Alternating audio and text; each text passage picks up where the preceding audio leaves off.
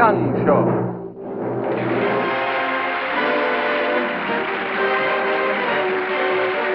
Hello. I don't suppose there's anybody in the whole wide world who doesn't want to be successful. In one way or another, that is. But what is success? What does the word success mean to you, for instance? Money? Important position? Marriage? Health? Well, we asked our writer that same question, and the answer she came up with became our story tonight. Our story tonight begins in New York City. And that's all I'm going to tell you about it.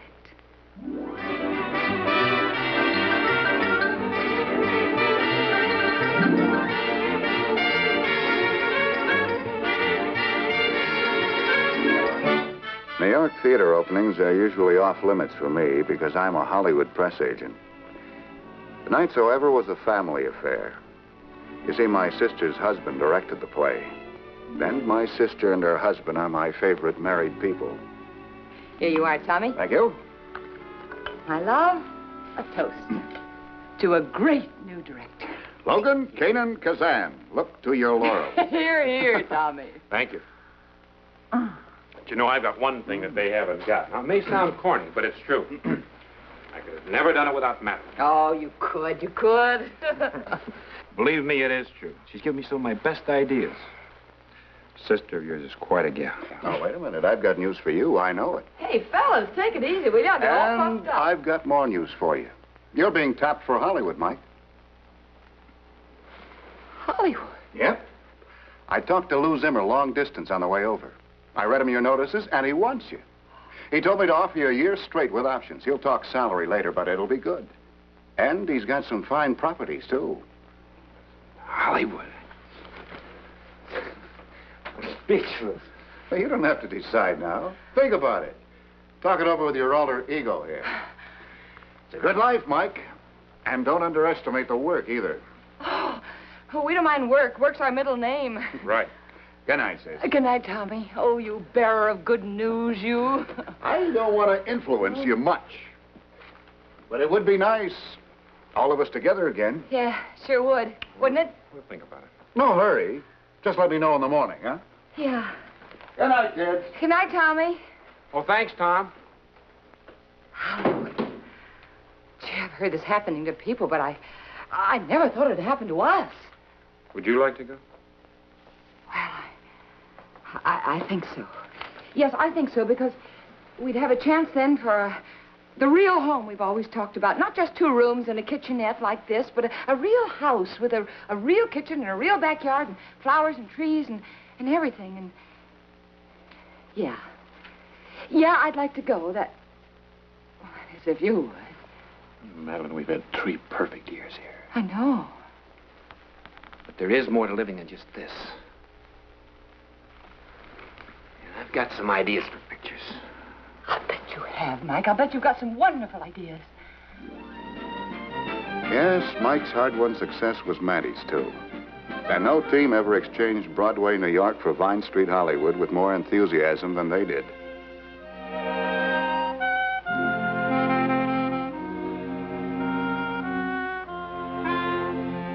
Mike, look! Look up our own tree, and it has blossoms on it. Smell. Nice. Wonderful. And Tommy? Yeah, if you like orange blossoms. Oh, you. Look, you can see the ocean from here. And on a clear day, you can see Honolulu. Or is it Catalina? Catalina. Yeah, that's what she said. And at night, with all the city at your feet, it's like... I know, a shimmering carpet of oriental splendor. Huh? My dear sister, for 2 weeks before you got here, I spent all my waking hours with real estate agents, remember? Yes. Sure hope the rest of my books get here soon. Oh, never mind, sweetie. I've got something that'll fill up those nice big holes for you. Look at that. Cooking for 2. That's right. Madeleine, you're not. Yes, I am. Have you seen that beautiful electric range out in our beautiful kitchen? Mike, I just love this place. It's our first real home. My little housewife. I hate to break up this touching scene, but I think we better start for the studio, Mike. But you're not supposed to go to work till next week. I know, darling, but I should check in. Oh. Yeah, listen. When will you be home? Should be home about noon, and we'll get in the car and see if that Pacific is really as blue as they say. Oh, I love it. Goodbye, sweetie. Bye. Bye, Tom. Bye, hon. Take care of him now. Yeah.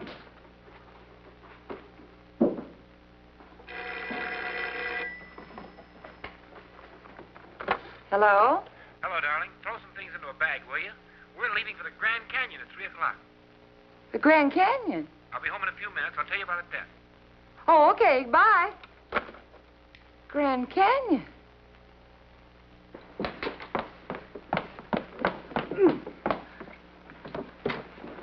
Hi, honey. Oh, hi. What do you think of this? I wasn't in the studio a half hour before I got an assignment. How wonderful, Mike. And listen, what is all this about the Grand Canyon? Well, Zimmer had a fight with the director on a big biblical epic with a capital E, and I was there, so he gave it to me. A biblical epic? Oh, sweetie, don't they know that your specialty is comedy? Ours is not the reason why. Yeah, I guess not. I got a taxi waiting. Is the bag ready? Yeah, almost. I'll be right with you. I've always been just dying to see the Grand Canyon. Well, Madeleine, it's going to be real rough where we're going, sweetheart. You know, no running water, no heat, sleeping in a tent, and all that sort of thing. Oh, I'm just going to love sleeping in a tent. Sweetheart. Yeah. Wives are included out. Oh? Oh, well, I'm sorry. I must have misunderstood you. I thought you said we were going to the Grand I did, honey, but I meant the company. Oh. Well, I'm sorry. You're going to find a lot of my things packed in that bag, I'm afraid. I'll love it. Oh. Goodbye. Yeah. Tommy will take good care of you. Yeah. Gee, I hate running out on you like Yeah, it's all right. Don't worry. I'll work on my souffles while you're gone, okay? I won't be gone long. Yeah. Bye. Bye. Mike's location jaunt took longer than expected. A full month longer. But I showed Mattie the Hollywood high spots, including the Beverly Derby and Polly Hammond, Dowager Duchess of Bel Air. Madeleine! Darling! Hi, Tommy. Don't get up. Oh, darling. Oh, I'd heard you were coming out, but I had no idea you were already here. Oh, yes. I'm just getting settled. How's Paul? Busy as usual. Oh. Last week he finished writing King Lear. This week he's rewriting it.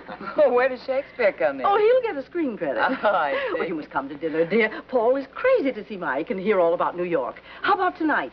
Oh, we can't. No, Mike's away on location. A picture widow already?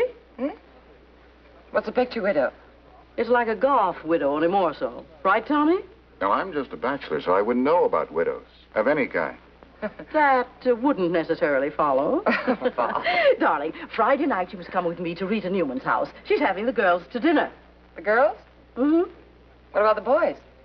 Friday night, the boys. Friday's fight night, sis. The boys always eat near the stadium on Friday night. You plan to come with me, dear. Well, no, I can't, Polly, because Mike's getting home Friday morning, and we're going to have a weekend at home alone. It's nice work, if you can get it. Bye, darling. I can't keep the girls waiting. No. See you soon. One of the most beautiful and costly views in the world is had from the topmost hills of Bel Air. Mattie had it. She could afford it, too, because Mike was such a big success with his first location picture, Zimmer assigned him another right away. Tommy, you should have warned me. Sorry, sis. I guess I just didn't realize it. No. I feel so lost. In New York, Mike and I were always together. Working together, playing together, everything. I was part of his life then. When I'd drop into the theater, I was welcome. They'd even ask my opinion on things. But here... Now, wait a minute, sis. Don't go overboard. Everyone at the studio likes you very much. Oh, sure. They like me. But they like me in my place. I've got news for you. Around a studio, a wife is about as popular as a chorus girl's mother backstage. But Mike doesn't work all the time. No, he doesn't work all the time. When he isn't working, he's playing tennis with Mr. Zimmer. Or playing cards with Mr. Zimmer. Or looking at film with Mr. Zimmer. Say we do go to somebody's house, do you know what happens? No, what happens? Well, the boys go in one room, play cards, talk about films. The girls go in another room, play cards, talk about clothes. Yeah. Could it be? It is! Tommy's home! Darling! You're home for dinner! Oh, it's the cook's night out. Hi, Tom. So I came for the cook. What do you mean it's the cook's night out? Didn't you tell her about the sneak previews? Didn't get around to it. Oh, what do you mean? What sneak preview? What? Where? Tonight at Riverside. Oh? We leave now. We stop and wait for dinner. Oh, that sounds wonderful. I'll get it. Yeah. Thanks, Tom. Tommy, it's kind of like an opening night, huh? Not quite. The lady Yeah. preferred it all sneak through here. Sure. Honey, when in Rome, do as the Romans do. Now go on, get your coat. Oh, yeah. All right, it won't be a minute. Madeline. Honey, I'm in a jam. That was Zimmer. Seems he wants me and the riders to go to Riverside in his car. Of course, I could try to get out of it. Oh, no. That's all right. It's business, of course. You go along with him. That'll be all right. You come along with me, Maddie. No, thanks, Tommy. But thanks anyway. What are you going to do? Well, there's some just darling little recipes I can work on. I'm going to get some cigarettes.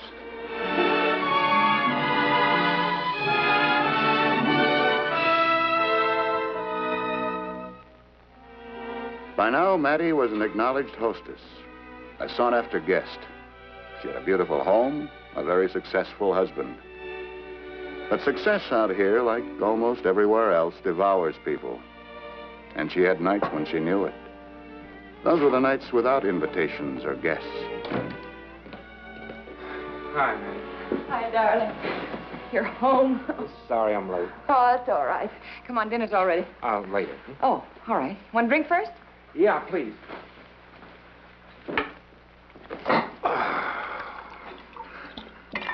What a script. We sent it to mimeograph. Zimmer's going to read it over the weekend. Oh, good.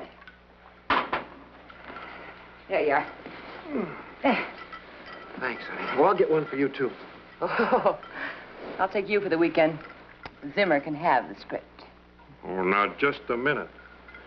If I do say so myself, it is worth reading. Well, I'm sure. It's an excellent script. It's the best job I've ever done. I'm sure it is. But why don't we just forget the script for a little while? Forget it? How can I forget it? It's my job. All right. Mike, you're beginning to sound like a job. And you're not. You're you. You're yourself. Oh, dear, don't get so completely involved in this thing that you can't think of anything else besides... All right. Madeline, how'd you like to go to San Francisco for breakfast? Really? Why not? Oh, I'd love it. What are we waiting for? I don't know. Let's throw something into a bag and catch the first plane, okay? Come on. With you. Oh, Mike's so wonderful. Oh, I knew it. Knew what? That Zimmer. Oh.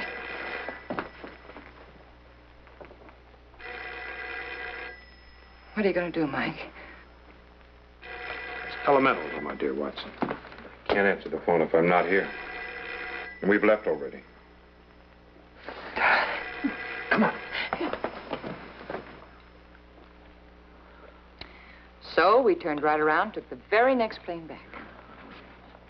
Look, darling, Paul and I have been trying to get to San Francisco for 2 years. At least you did get as far as the lobby of the Mark. Oh, yeah. How did Zimmer know you were there? Well, it seems that Mike very casually mentioned once that he'd like to take me to San Francisco some weekend. The big man's an elephant, in more ways than one. You know that he called every hotel in San Francisco until he reached Mike? I know. I've been through that bit. Oh? He was very nice about it at first. Said he wanted Mike to come back because they were putting on a new finish, and it was Mike's original idea. Uh-huh. But then when Mike became firm about not returning until Tuesday, Mr. Zimmer said that he had to come back, otherwise it would be a breach of contract. Oh, you've been through that, too. You know, Polly, last night was the first night since we've been married that we went to sleep without saying goodnight to each other. When I woke up this morning, he was gone. Look, dear, there are compensations. This is for the weekend we didn't go to San Francisco. That's for the weekend we didn't go skiing. I had to wait 2 hours at Romanoff's and finally have dinner alone for this one. This is for being a good girl and not crying my eyes out all the nights he was tied up at the studio. Oh, relax, dear, and take your place among the picture widows. I can't. You know the old saying, if you can't lick 'em, join 'em. I just can't, Polly. I'm sorry. Well, dear, I can't keep the girls waiting. No, sorry. Sure you won't change your mind and join us for lunch? I'm sure. All right. Oh, excuse me, will you? Mm-hmm. Yes? Mrs. Elliott? Yes. I have a package for you. Oh, thank you. You're welcome, ma'am. Special messenger. Ah, a secret admirer? I don't know. It's from Mike. He feels as badly about not saying goodnight as I do. Oh, man, look, isn't that beautiful? Yes, isn't it? Hmm? Well, bye, dear. Tell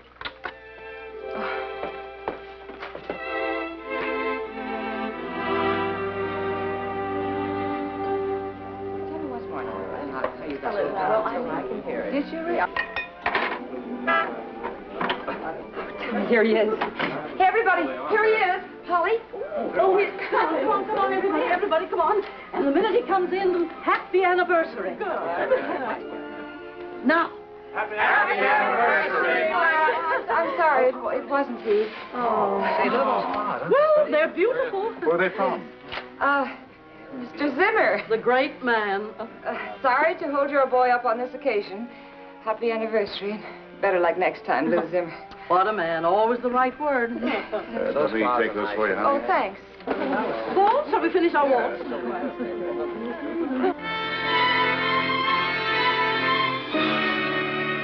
Couldn't you please ask him if I should hold dinner any longer? I'm sorry, Mrs. Elliott. The red light just went on. I have to hang up. Oh, wait a minute.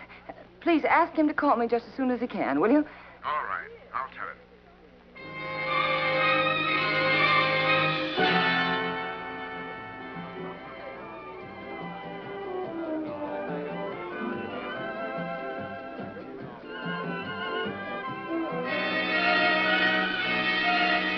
Just got the master scene, and she's great. That's all, real great.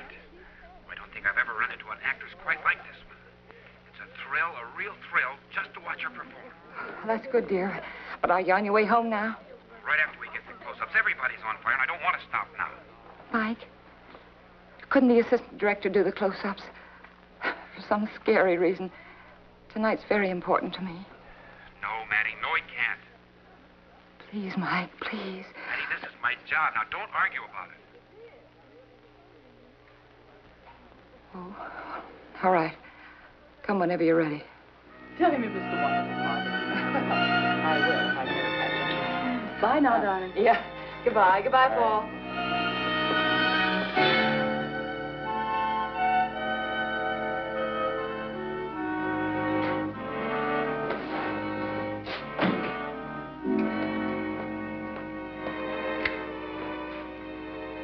Hi. Hi. Isn't that your wedding dress? Happy anniversary.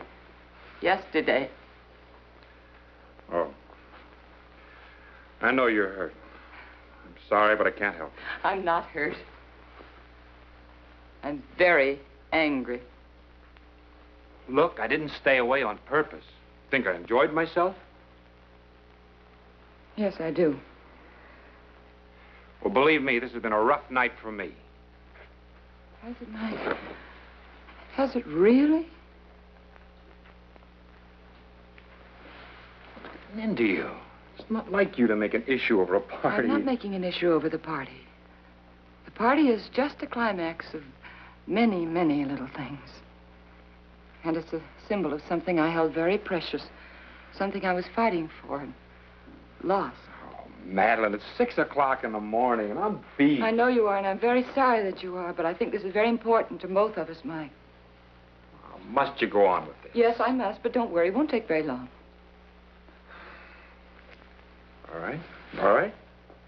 Go ahead. You needn't look so martyred. You won't have to put up with me much longer. What? What are you talking about? It's really very simple, Mike. I know when I'm licked. We got married because we needed each other. Because you and I, it was the most important thing in the world for us to be together. Well, it's not that way anymore. We're not together anymore, ever. I can't reach you, Mike. I've lost you to a job. It's just not making sense.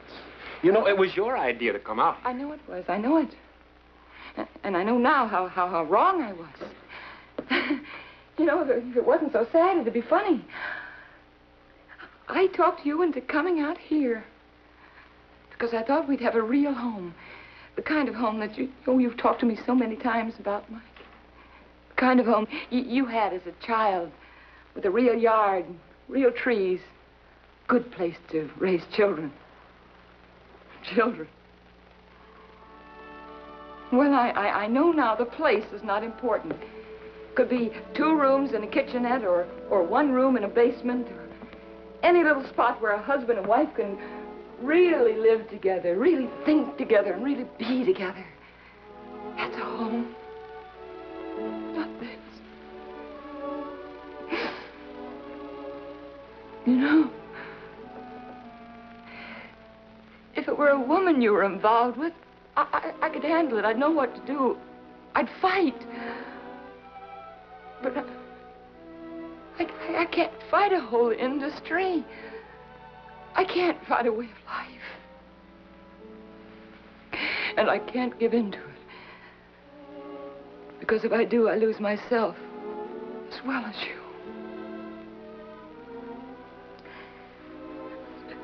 So I'm going back to New York.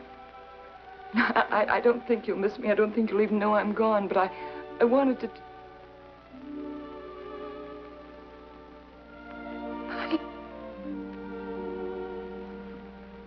Mike?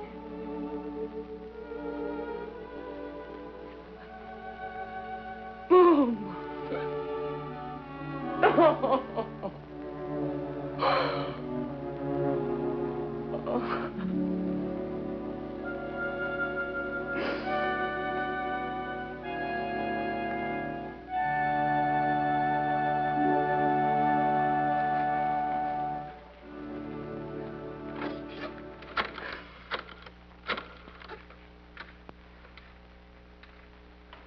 information. Will you please give me the telephone number of United Airport? Maybe Maddie expected Mike to stop her at the airport, but he didn't. He couldn't. He had a contract, a picture to finish. So she went back to their New York apartment and composed a letter asking for her old job back.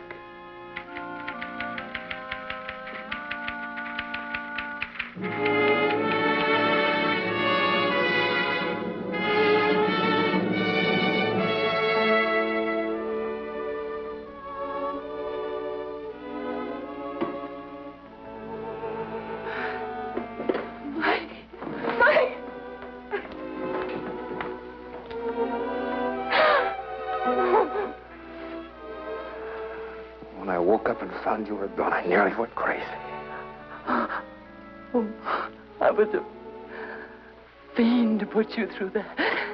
Oh, Mike, can you ever forgive me? Well, I'm here. Here. How long can you stay? As long as you want me. What about the picture? It's finished, and so am I. Mike, the contract. What about that? Tore it up and sent it back to Zimmer. You know, I read it over very carefully. There was absolutely nothing in that contract that said I had to stop living. Oh. Give up my wife or my home.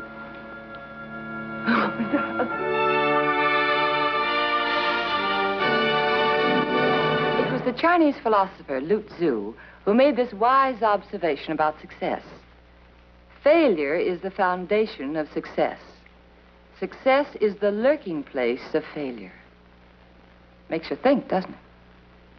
Well, good night. See you next week.